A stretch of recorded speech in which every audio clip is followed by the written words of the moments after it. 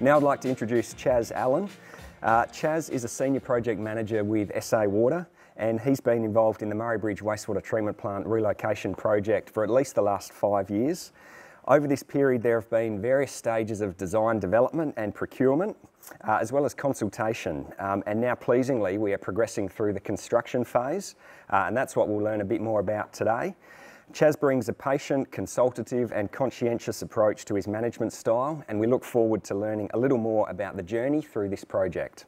Thanks, Chaz.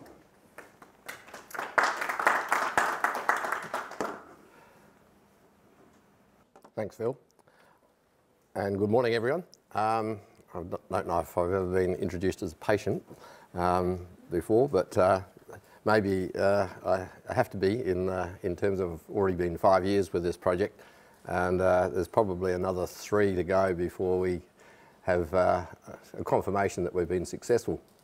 So and I think that that's probably typical of projects, major projects in the water industry. They have a long lead time between recognition of a problem and the actual confirmation that you've fixed that problem a number of years later. But that's one of the intriguing parts of the water industry as well. I'd just like to add to Phil's acknowledgement of country. Where we're going today on site is the land where the custodians are the Narrandjeri people. Through this project we've actually put a lot of effort into involving the Narrandjeri. We've got Narrandjeri people working on site in various roles, and we've trying to develop their skills. John Holland have been particularly strong in that side, and we've encouraged some of our subcontractors to also engage Narrandjeri people. We're also doing a special interpretive centre, if you like. It's a landscaping around the pumping station that we'll probably drive past later this morning. There's not much there at the moment. We're doing the landscaping, and we're also doing some pretty innovative cladding on the pumping station. Pumping stations by itself is going to look like a big lump of concrete, and we've had a Narrandjeri or a Narrandjeri Ghana person design some cladding on it, which is in keeping with the Narrandjeri tradition and some of their wood carving. So not much to show you today when we're out there on that, but hopefully a year's time when you go out there you'll see what the fruits of our endeavours there. Okay, here, about the actual project. What I want to cover this morning is the early history, if you like, of the Murray Bridge Wastewater Treatment Plant. The need for a new treatment plant to be located off-site, initial traditional delivery that we approach that we took, and then we, due to the intervention of our then new CEO, Rock Chiro, we went into a market-driven approach, which changed our selection of the treatment method actually. So the selection of the treatment method and the contractor were all combined together, which I'll talk about in a minute. And then I'll give an outline of the new infrastructure and a bit about the project timing. Here's the, for those who don't know what the existing plant looks like, it was commissioned in 1970. At the intake it's just a macerator and 4 IMOF tanks. There's no screening at all, and no odour management. It goes from those IMOF tanks through trickling, well it did, the trickling biofilter, which was due to the problems we had in 2006, was bypassed in 2007. The humus tank, you'll see here, is also bypassed in 2007, and then it goes from there into the polishing lagoons, which were fully aerated in 2007 as an alternative of having the biofilter and the humus tank. There's now we've added another aerator a couple of years ago, 2015, I think, and so there's 6 in the Lagoon 1 and 1 aerator in Lagoon 2. Before it goes to this bottom right-hand corner here, where we've got a, originally it was the chlorination contact tank before it was just discharged straight into the River Murray, which obviously today we don't think is a really good idea. So in 1992, a effluent pipeline was built. From that same point, they used a chlorination tank as the sump, and then we put a pipeline under the Murray, actually onto Long Island, which you can see in the top right-hand corner there, and then off about 5 kilometres to the east onto the Army training area, where we actually formed some wetlands, and those wetlands have now become a nationally listed wetlands with some particular species of, actually they're just over there, there's a little fish in there, and that's the purple spotted gudgeon. So that's a protected and species. It was endangered. So that's the current site. Why did we have a need for a new treatment plant? Well, we had odour problems. Basically in 2006 we lost control of the whole plant, particularly the lagoons, and there was a big stink, which made the locals not particularly happy, and the EPA also came in and suggested we might have to do something about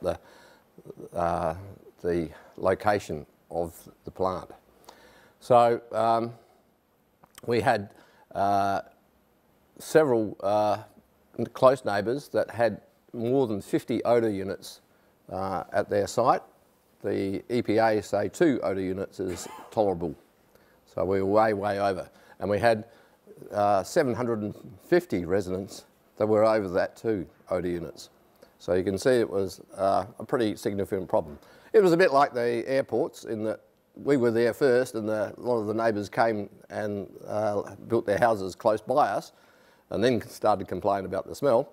But nevertheless, we were seen to be responsible for the nuisance and had to do something about it.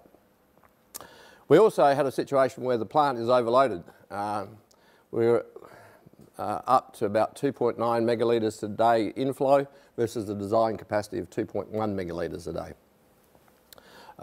This exacerbated the odour problem. The basic processes was not good from an odour control point of view, but when we overloaded it, we even had a bigger problem with odour. So with the expectation that the population is going to grow at about 2% per annum, Murray Bridge has had a few knocks around because the abattoir was burnt down, but supposedly that's going to be rebuilt bigger than before, so it might get back on track to that 2% per annum. And so we saw the problem only getting worse. Also with the age and some corrosion issues associated with the sewage, we had deterioration of the concrete structures. So we had to do some temporary works to make sure the IMOF tank central chambers didn't collapse into the total tank if there was, especially for the earthquake. So we did some reinforcing just to get us through until we moved away from the site. Also, the EPA aren't particularly happy with us being on the floodplain, and the whole of these lagoons would be inundated in a 1 in 70-year flood. So all in all, the EPA said, I think SA Water, it'd be nice if you left the site by 2021, the end of 2021. So we then started to look at ways of doing that. First of all, there was site selection. Oricon helped us there. We did quite an extensive review of where we could locate the new plant. We looked north, we looked east, we looked south. We did MCAs on broad areas, and then when we selected the southern area, due to the fact that we didn't have to pump sewage across the river. Secondly, it was close to some better farmland than out to the east, and also even it could be a long-term solution to Mount bark as disposal problems. So we ended up in that southern region of the city, and then we looked at about 11 sites and did more MCA work, more bit of odour modelling, and we came up with a site here at Brinkley, which is about 9-10 kilometres away from the existing sewage treatment plant, wastewater treatment plant. So the next stage was, once we picked on the site, we had GHD help us do a lot of evaluation of alternative treatment methods. We looked at, I don't know, about 10 different processes, and through an MCA type approach, evaluation, we came up with a recommendation that we used to covered anaerobic lagoons, and then at the new site at Brinkley. This, we were all ready to go in what you might call a traditional approach, which is we come up with options, we decide on the best option, and then we do a concept design. And once we've got the concept design, we put it out to tender for a D&C. That's when Rock stepped in and said, no, we're not doing that, Chaz. And I said, oh, but boss, we've done it really well up to now. We're really proud of the approach we've taken. And he said, nah, we're doing it a different way. And that is, we're going out to the market. All the ideas you've got up to now, basically, we're going to push aside. You can use them as a baseline option if you want, for people to understand it. But basically, you're going out to the market worldwide and see what technology is out there and what ideas there are to solve our problem. So we did that. As I said, we would have done all those steps, but we went to the market-driven approach, which is basically a performance-based contract. We basically just said, SA Water wants you, the contractor, to design and build a facility that will take the sewage away from the existing site, because that's where all Murray Bridge sewage ends up, or the sewage ends up. We're going to pick it up there. This is what it looks like in terms of characteristics, and this is how much volume we think we've got. Pick it up from there, take it somewhere, we don't care. We've got a site that could be a good one for you at Brinkley, but it's up to you. Treat it in whatever way you want, but as long as you meet our specifications and what the effluent's going to be looking like, and you deliver that back out to the Army wetland, because we've got those spotted gudgeon waiting to be fed with some effluent. Also, the Army use that effluent for irrigating some of their lawns, which is important to them. And also, there's another irrigator that's got a long-term contract that takes water and or the effluent and grows lucerne. So they want all the water they can get. So we still need to go out to that site with the effluent. Now, we're going to trust you that you will design and build something that's going to work, but we're also going to get you to operate it for 2 years. And within that 2 years, there'll be a 1-year period where you're going to have to do a performance proving. You have to prove that you're achieving the effluent quality that SA Water have specified, and also you're going to have to prove that you can operate the plant and the pumping stations at close to the OPEX cost that you've put into your tender.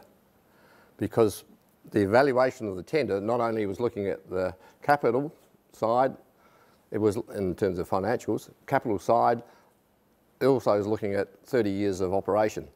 And we didn't want someone to come up with a solution that was really cheap, but have huge operating costs over the 30 years. So we said, right, we'll look at a TOTEX, net present value of your total costs, and that's what we're going to hold you to. So there's the capital cost we're holding the contractor to now, but also there's the operating cost. So in the performance proving period, they'll have to prove that they're within 15% of what they tendered. If they don't, we've got a penalty, which is they have to pay 30 years worth of that excess, which is a pretty big penalty. We gave them the baseline option, which was the one developed by GHD and in line with SA Water people. We opened it up to global competition via expression of interest, which ended up with 3 shortlisted tenderers for the selected RFT. They had to then develop the concept designs. Each of those 3 had to develop a concept design for solving our problem. Initially, a lot of the contractors didn't like the approach because it meant that they had to spend $300,000, $500,000 on preparing their tender. ROC, in the past, SA Water's offered paid something towards that sort of concept development, but ROC said no, in the big bad world out there, if you want a tender for a project of this size, then you pay for the concept design. So there was a lot of angst, I think, in the industry that we'd taken this approach, but they did it, and we got three tenderers offering 4 treatment methods. How did we do that? Well, John Holland actually and KBR came up with 2 options which they couldn't select between themselves. They said, both of them are good. SA Water, you make up your mind which one you want. And we had 3 different conveyance routes to get out to the Brinkley site. They all selected Brinkley because they really didn't have much time to find a different place, and also they recognised that it was a good site. So we selected the contractors and the treatment method all in one. We didn't say what sort of treatment method do we want. We said what sort of contractor do we want, and within that there's their treatment method. So we did an analysis of all the tenders based on weighted criteria: financial, as I've talked about, non-financial aspects of the treatment method, and the conveyance systems, and that included environment, social impacts, and the like, future flexibility, capabilities, team member experience, company experience, delivery methodology in terms of how they were going to deliver this project, local participation. Part of SA Water requirements through the government is that we weight at least 15% to local participation in the project. And we looked at risk as well. Out of that, we ended up with John Holland as the leading contractor with their subcontractors KBR for design, Sewers for the technology, which is the MBBR process, and of course there's a number of other subcontractors that are now involved. Right, what do we end up with? Well, what are we going to end up with? We're going to have a new treatment plant at Brinkley, which is this MBBR, which is a moving bed biofilm reactor, which Tim will talk about in a minute. Wastewater pumping station at the existing wastewater treatment plant, which we call pumping station 34. So if you hear PS 34, you know that's at the existing. As I said, all of the Murray Bridge Township gravitates to that, well, it doesn't gravitate, it gets pumped to that site. So that's the collection point. So we pump from there, and then we have a booster pumping station at pumping station 33 there, you can see, which is near the Swanport Village Road. We have pipelines that now mostly go through the farmlands rather than the roads. Our original concept with GHD was we were going down the main roads, and I think Celine here is probably happy that we ended up going through the farmlands. While we've had a few interesting discussions with the farmers, we all probably would have had a lot more discussions if we went down the main road there. And we've also got emergency overflow management areas at both Brinkley and pumping station 34, which is in the unlikely event that someone comes along, a contractor in the future and has an excavator and goes through our pipe, and we can't pump out from pumping station 34 to the Brinkley site, we have to have some emergency storage areas at at the existing site. So that's what we've got coming up. You'll be able to go out and see the Brinkley site later this morning, and we'll probably drive by the pumping station 33, which is where we're going to have this Narrandjeri themed landscaping and cladding. Timing, mid 2014 we started this project. It actually had a first start in about 2010, along with Mount Barker, but that fell over for various reasons, and it was restarted in 2014. In August 16, Rock came on board and rocked the boat, and we ended up changing our approach so that out in December 16 we went out for expressions of interest. February 2017 we had the 3 tenderers, it should be, shortlisted, and we released an SRFT in June of 2017. That closed in August of 2017, and we got cabinet approval to appoint John Holland in December 2017. Design commenced in February after we did finally set the contract and got that signed, and in October of last year construction commenced at the Brinkley site with a bit of bulk earthworks. In the blue we've got what we are planning to do, and in the end of this year we expect commissioning to commence, with seeding of the MBBR being around about Christmas time. April next year we expect practical completion, and it then flicks over to this 2-year O&M operations and maintenance contract with John Holland. And at the end of the 2 years, in April 22, there'll be a handover to the SA Water's operations team. So as I said before, it's a long 8 years, and you have to be patient. So hopefully I'll be there and with a smile on my face in April 22. Thank you very much.